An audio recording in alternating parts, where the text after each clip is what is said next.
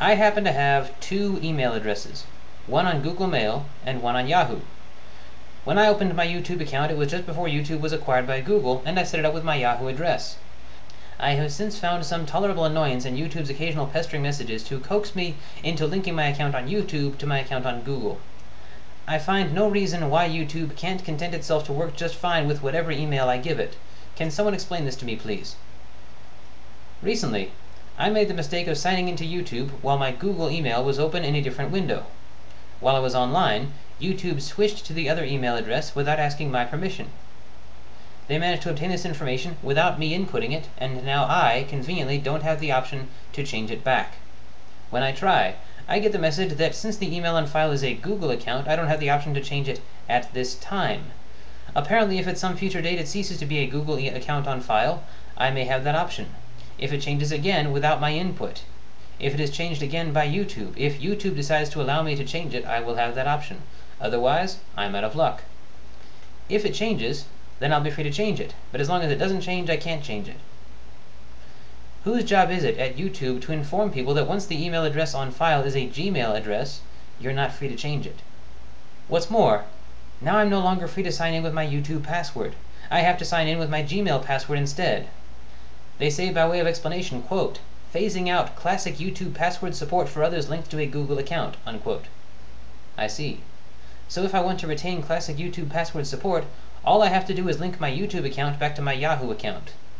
But of course YouTube won't let me do that. So basically even my password is no longer my choice. I no longer have the option to sign in to two different sites with two different passwords.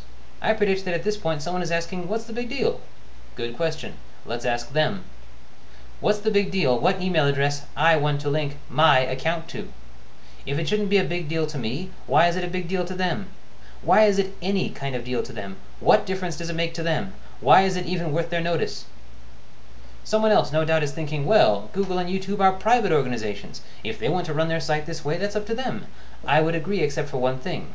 YouTube has an effective monopoly on this particular market.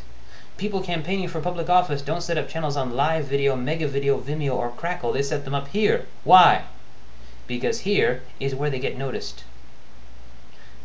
I recently read a few things about population control techniques in 1950s China.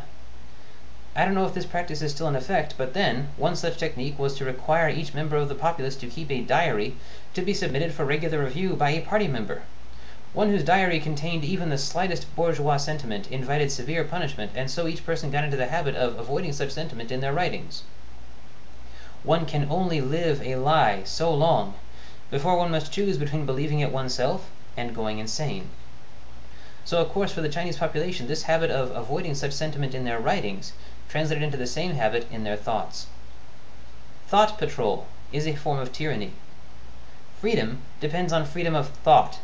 Freedom of thought depends on privacy of thought, the freedom to decide for oneself which of one's thoughts other parties have access to. Now as I say, I had not input this information. It causes me concern to contemplate how YouTube managed to obtain it. What program did they upload to my computer without my permission that gave them this information? What other programs have they uploaded? What hitchhikers do I have on my computer? What other information have they obtained? If I put my thoughts into a creative effort on my computer, do I get any measure of certainty about whether YouTube has access to that? What remains of my privacy? What remains of yours? Freedom nowadays is lost less often through raw force and more through gradual erosion. It is lost a piece at a time. That's why this is a big deal.